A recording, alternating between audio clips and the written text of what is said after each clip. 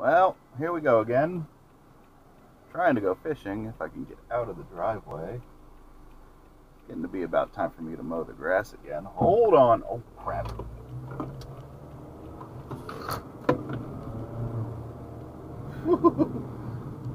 Everybody in one piece?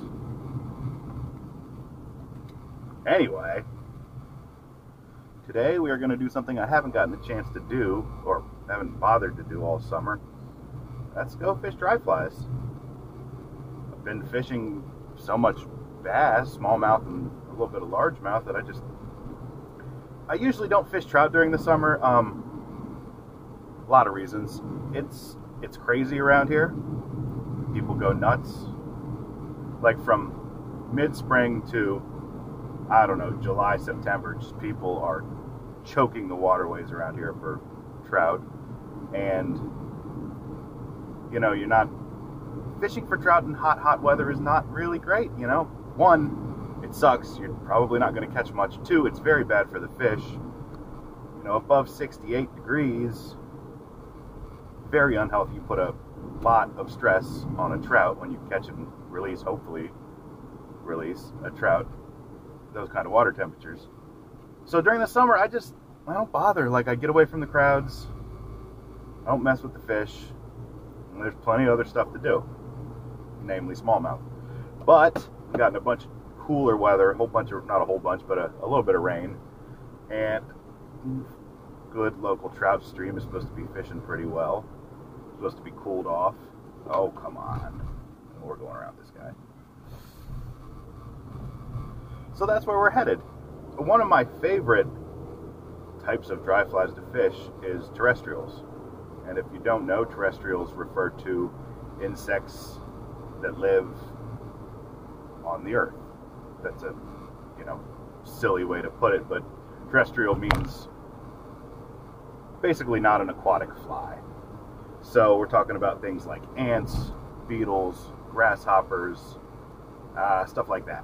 Inchworms, things that live in trees or on the ground that could fall into the water, get swept into the water. And that's why one of the best times to use terrestrials, I've found, is right after a rainstorm, or even during a rainstorm, because bugs get washed into the water. So you've got ants and beetles getting knocked out of trees into the water during the rain, and then immediately after there's a bunch of them floating around, and everyone is driving like an idiot today. Come on, you can do it. There you go. Oh my gosh. Anyway, right after a rainstorm is a great time to fish terrestrials, and that's what we are doing today. It rained this morning for, I don't know, a couple hours. I thought it was going to rain all day. I was going to head out and maybe swing a streamer or something. But because we got some rain, and I don't know, I'm feeling frisky. I haven't fished dry flies in a long time. We're going to try that. See if I can remember how to do it.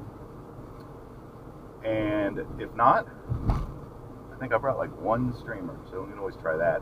But the water should be pretty low and pretty clear, so it's not great for fishing streamers anyway. So we'll try terrestrials, see what happens. I've got a small spring creek, spring fed. It's freezing cold year round, 55 degrees, give or take, 52, 53. And that's always got fish in it. The problem with that creek is it is heavily pressured. So the fish in there are just like crazy well educated. Like, you can walk over top of them and not put them down, but they will never eat. Like, they're so used to people. So we can take a look at that, and then that flows into a larger body of water, which I would prefer to fish. Not spring fed, but it gets a little boost of cold water from that spring creek, and that's helpful. So the temperature should be all right. We should be in, I got a thermometer. We'll take a look when we get there, but temperature should be good. So see where we can find some fish, and see if we can get them to eat some ants or beetles. I'm actually excited, and it's nice because this will be the first time. My rod is making all kinds of crazy noise. First time in a long time I've actually fished dry flies, so let's hope I don't suck at it. Something else Oh gosh, we're never getting through this intersection. Come on.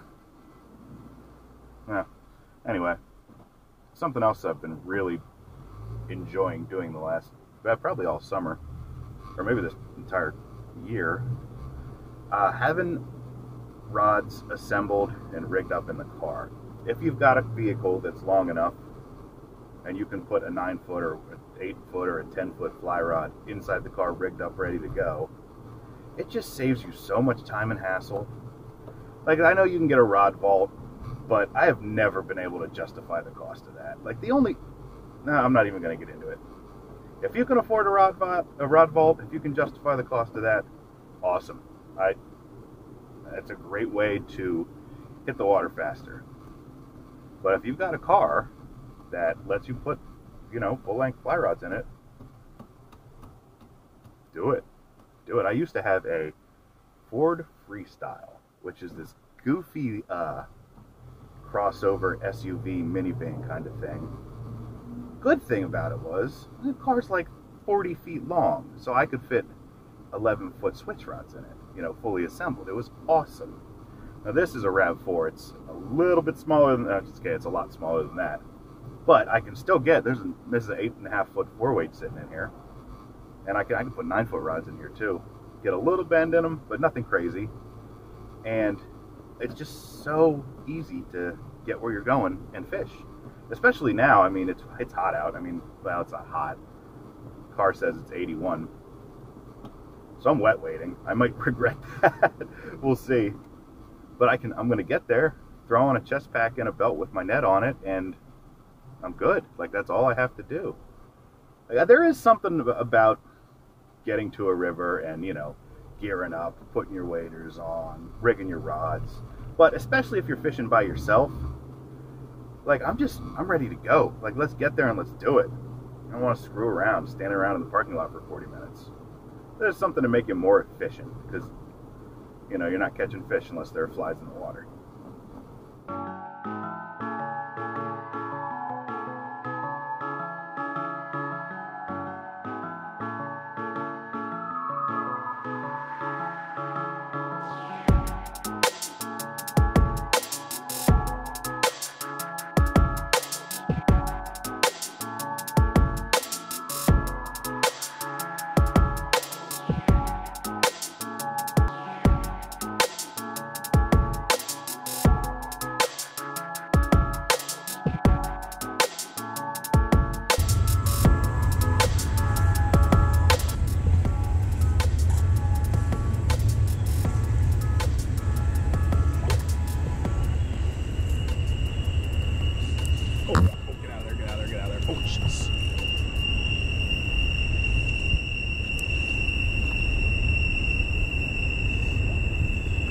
The whole spot, my dude.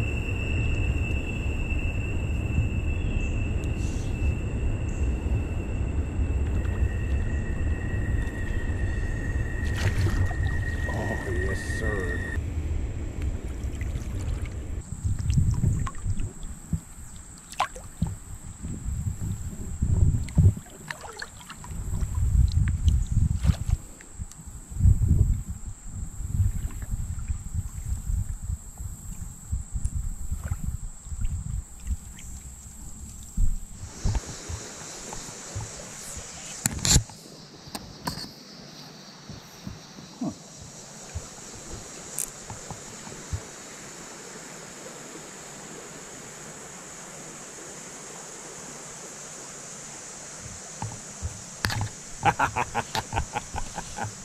Gotcha.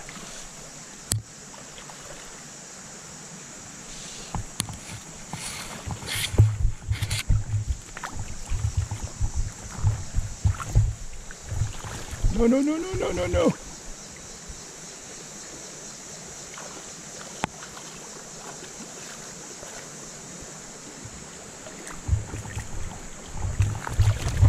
Nope, get in the net. Come on.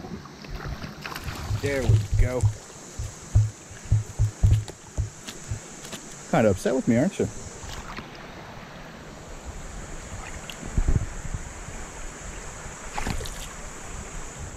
Well, that actually worked out pretty well. Ended up fishing that Amy's Ant for great majority of the afternoon. Caught a fish on it pretty quick, and then I was kind of committed to it. And then I didn't catch a fish for quite a little while there. I kept having fish come up, refuse it, splash on it, come right up under the surface and look at it. So I was keeping hope alive. Then I found some fish that were sitting deep, and I put a dropper on it. I hooked 2 of them, and both times I wasn't paying attention. Didn't get the hook set like an idiot. You'll have this. I tried a beetle. I tried a regular tiny little ant. No real luck with that. Couldn't tell you why. Maybe it's just a hopper day. I decided to call it quits. I walked up out and figured I'd fish that little spring creek for a couple minutes before I left. And I was only there for 2 or 3 minutes. I caught that brookie, which was an awesome little way to finish the day out. I'll have to do some more dry fly fishing sometime soon, because that was fun. It's a little frustrating. It's one of those things where, like, fish are fickle. And, you know, someday, maybe tomorrow, they wouldn't eat a hopper pattern, period. It's just one of those things where you have to go often enough to get a feel for what's going on, which is the hard part. You have to devote time to it.